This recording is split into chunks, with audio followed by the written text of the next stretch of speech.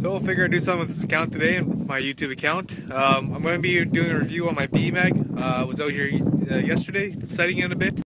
So here's my setup right now. I've got just a standard BMag, nothing fancy to do with it. Just a stock scope and a bull barrel on the gun. It's got the AccuTrigger with the brand new cock when down system on the bolt. So it only activates your firing pin when the bolt is actually slid in and down. So far, love the gun. It's a very nice gun. It's got the rotary mag in it. There's only a couple things I have issues with it right now. So first issue, your bolt lock turns. Your bolt lock is usually in here somewhere, but it's in the back here, so you can actually short yourself when trying to chamber. So next is the rotary mag.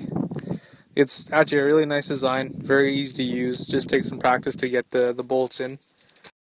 And last thing, just for a quick review on this, your stock, you're going to probably have to get a replacement stock, or you're going to have to glass it, because this isn't a true free-floating barrel. As you can see, it's touching there but not there, so that can cause you to have some flyers in your gun. Other than that, it's a very nice gun. I'm actually rather impressed with it. I would recommend getting a better stock for like a wood stock or a better polymer stock.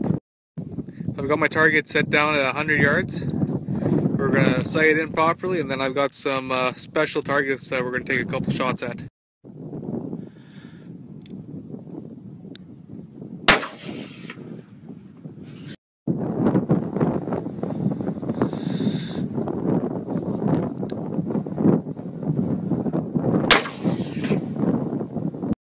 So I'm making my way back to the target right now. I'm going to check out how the grouping is, and I'm going to set up some special targets right away. So with the wind we have right now, they are, kind of shooting off, but that I'm happy to see. That's a little bit off there. And those few I'm very happy to see. And then I think I flinched on this one here. But that's nice tight and grouping, and that's nice and tight. So personally, I'd recommend getting a stock either from Boyd's or from whoever you get it from.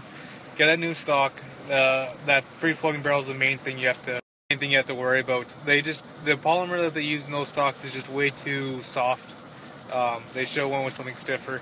I would recommend spending the extra $200 and getting the thumb hole stock right off the bat, but for me, I wanted the tactical style stock, so that's what I'm going to get for my gun. I got special targets out there. I'm going to load only 2 shells into my gun. That's all I'm going to use to hit those targets. I'm trying to show you how to load this, but simply all you have to do is press it down, then out, and then slide it in. That's how simple it is. So sitting at 95 yards, give or take, and got those 2 targets on there, so let's see what happens. Before, this is cock down system, so you slide your bolt in, your actuator pops out, push it down, and now you're cocked. Okay, let's see if I can make one of these things go boom.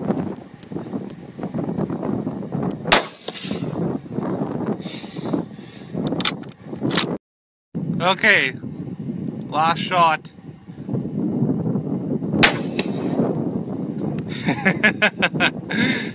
Proof to you guys, there's the first bullet,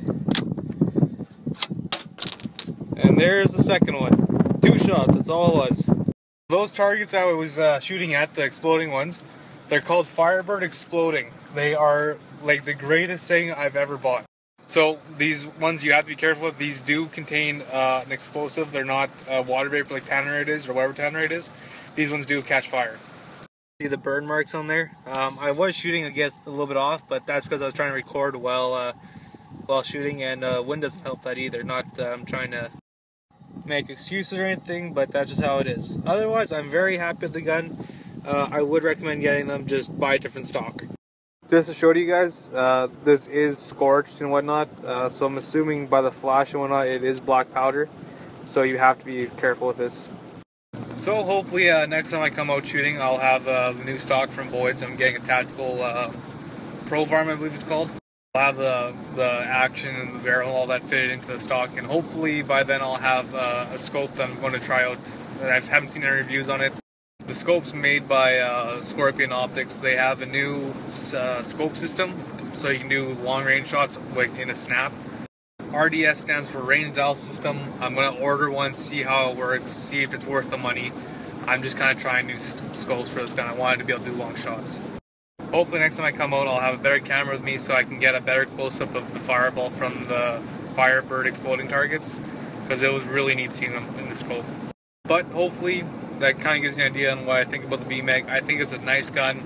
There's a few things that Savage should have changed in it, but basically it was whoever can get the gun out fastest gets the most money for the gun.